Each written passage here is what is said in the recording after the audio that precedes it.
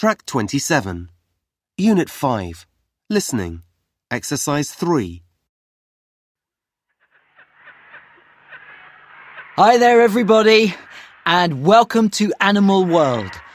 Before you start your visit, I'd just like to tell you about a few special events happening here today.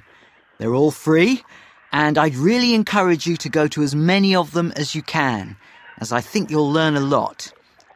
The first event is called the World of Ants, and it's happening this morning, quite soon, in the Insect House, which is just a short walk from here. The well-known entomologist, Dr. David Crocker, who many of you will have seen on television, is giving a lecture all about ants, the different types of ants, how they organise themselves, what they eat, their behaviour, and so on. It's actually a fascinating subject. So, the World of Ants, a lecture by Dr. Crocker in the Insect House, and it starts at 11 o'clock and lasts for 60 minutes. At midday, that's 12 o'clock, there's a film which is just as fascinating, and it's called The Great Migration.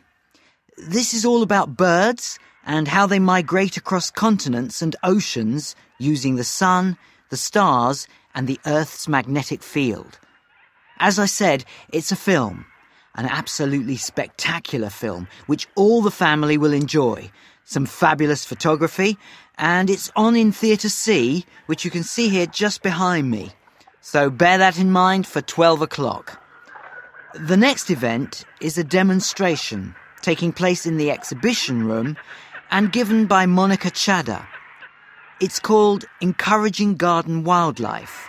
Monica will be showing you ways of encouraging animals, birds and other wildlife to visit and live in your garden.